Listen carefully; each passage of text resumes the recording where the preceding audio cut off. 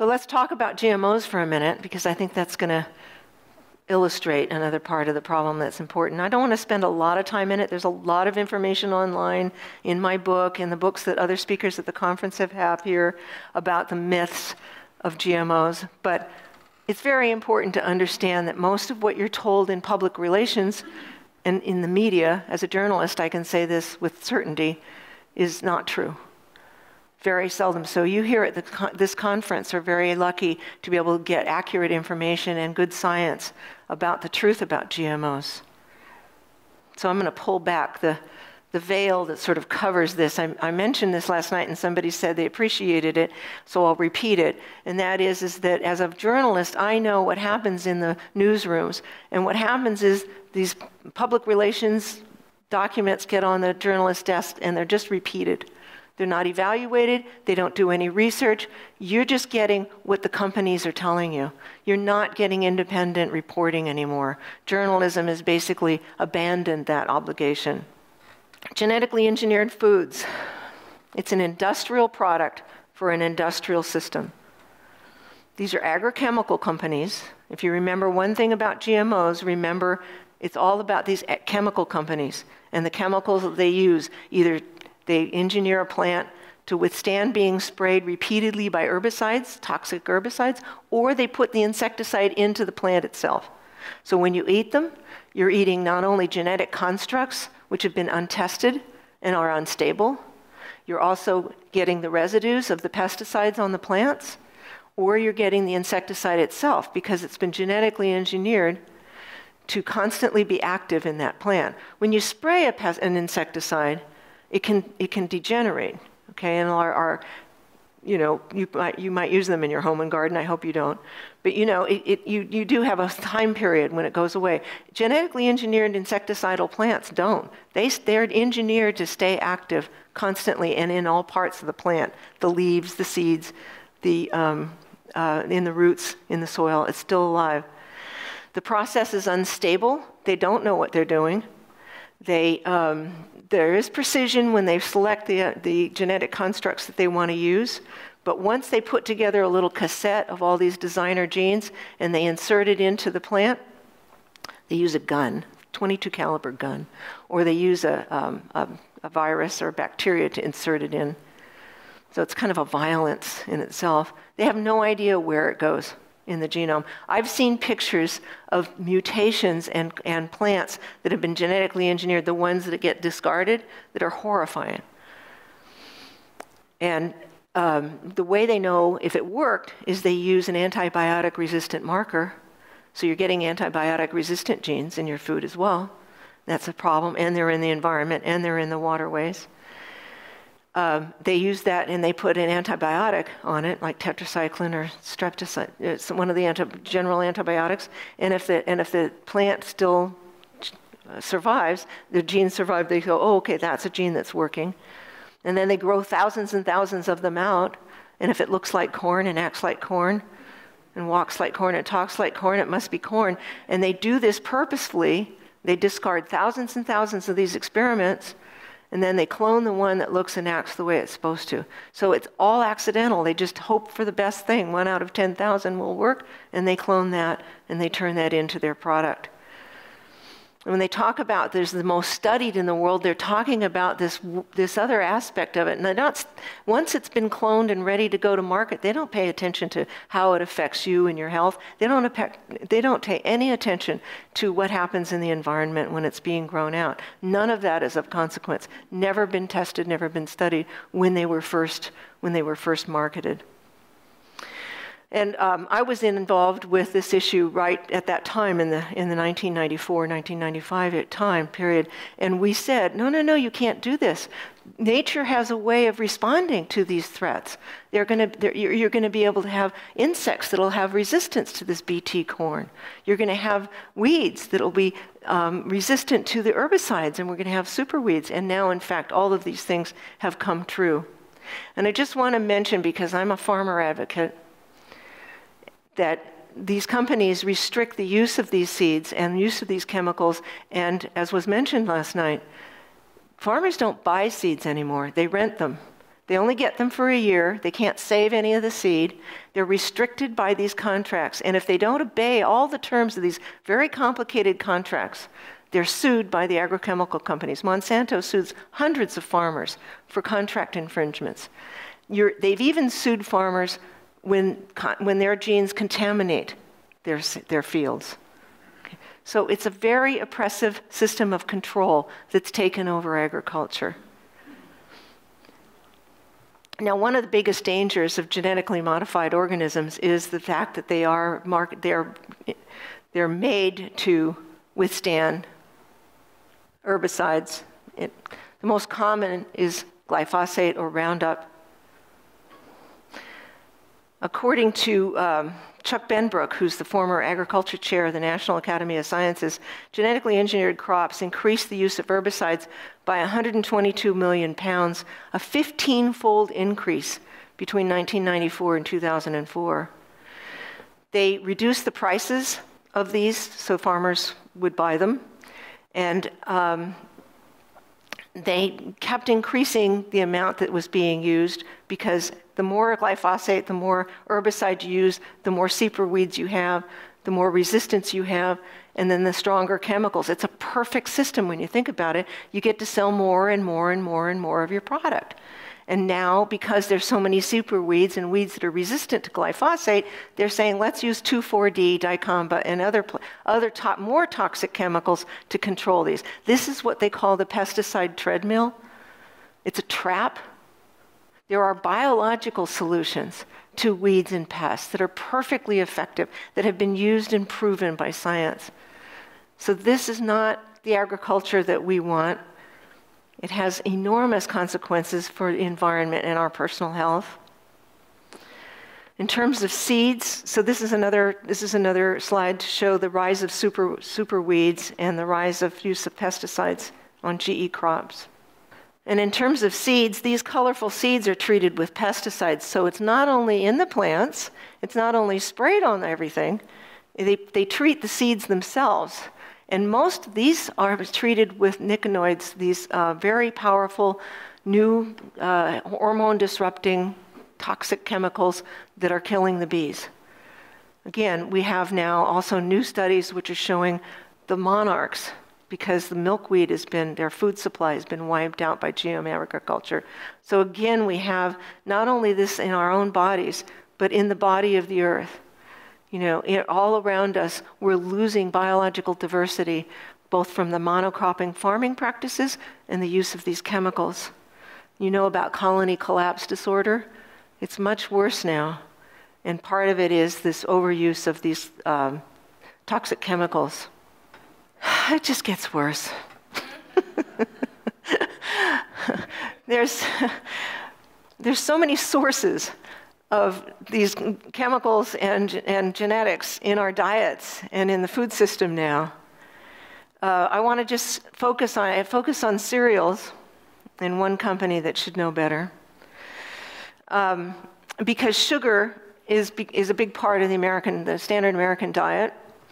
And now 50% of sugar, or almost 60 now, 60% of sugar consumed in the United States comes from sugar beets. This is a technology that's only a few years old. Roundup Ready sugar beets are now used to create the sugar supply in this country.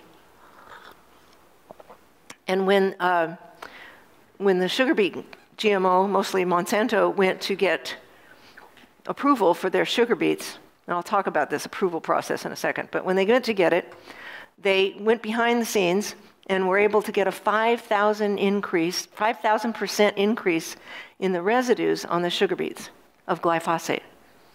So for a while there was a certain level of glyphosate that was allowed in the residue on the foods you eat, but not sugar. Sugar is now 5,000 times more. And for when they use the parts of the sugar beet that don't go into sugar manufacturing, the tolerance is even greater for the amounts for the residues that they use in animal feed. So the animals are being poisoned even more than ourselves.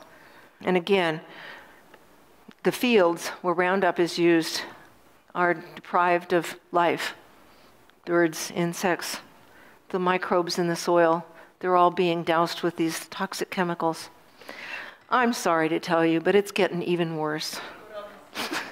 Sorry? What other cereals? What other cereals? We'll get to Q&A in a little bit, so yes. But the corn flakes, obviously it's GMO corn, right? It's the frosted corn flakes, GMO sugar on the GMO corn. It's pretty bad. Not that you'd eat them. I know you're health advocates, so you wouldn't eat that, would you? But people do, don't they? So now we have this technology that allows a certain level of control over nature. And whoopee, let's use it on everything is sort of the idea.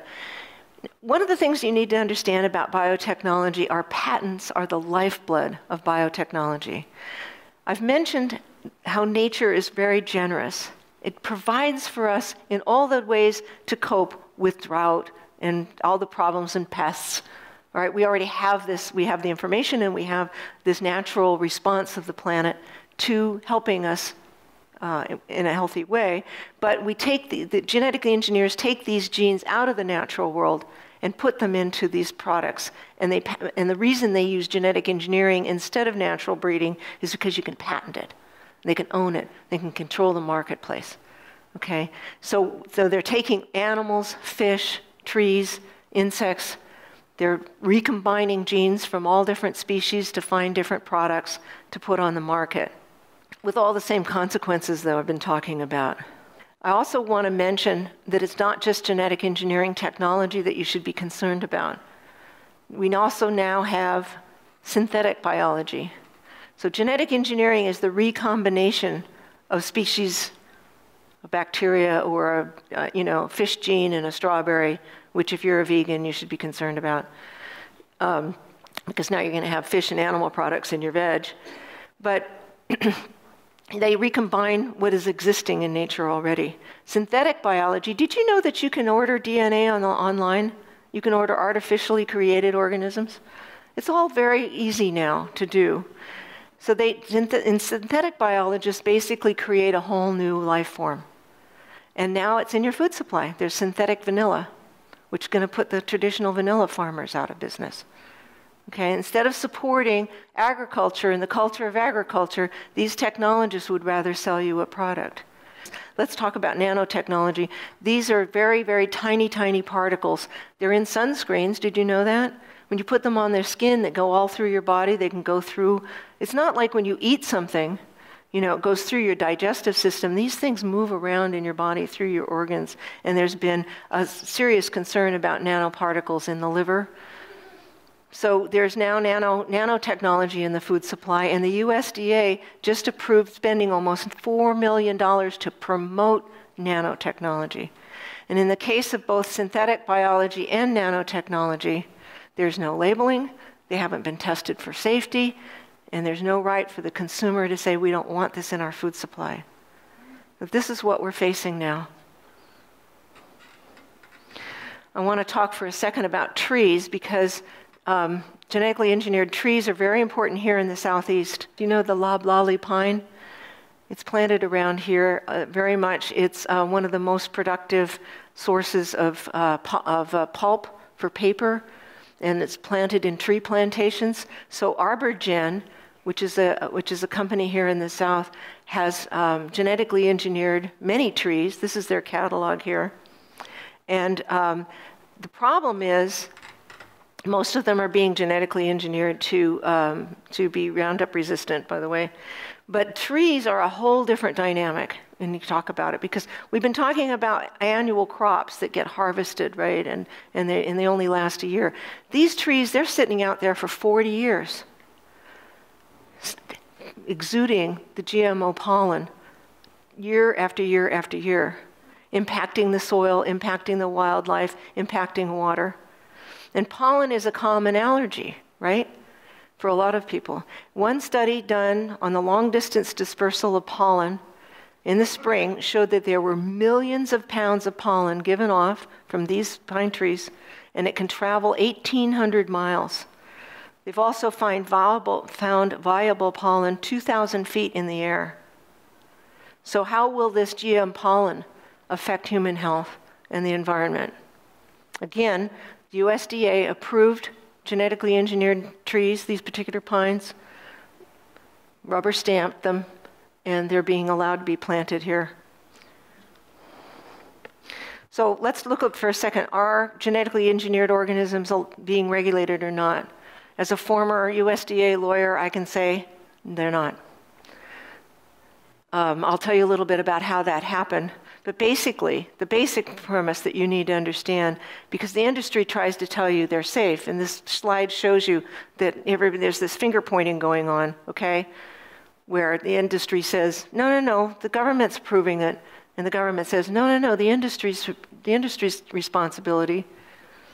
But it's a voluntary system. So the USDA or the FDA or the EPA, those are the three agencies that are involved, they're only told what the industry tells them. There's no independent analysis. There's nothing going on that says, that ever questions what the industry tells them. So how did this happen? Several key components are bad legal decisions. The courts are pretty much biologically illiterate, so they're just rubber stamping, again, what the industry tells them. There's been the capitulation of old scientists, and from my standpoint, one of the worst problems is a complacent media who never questions what they're told about these products and this information.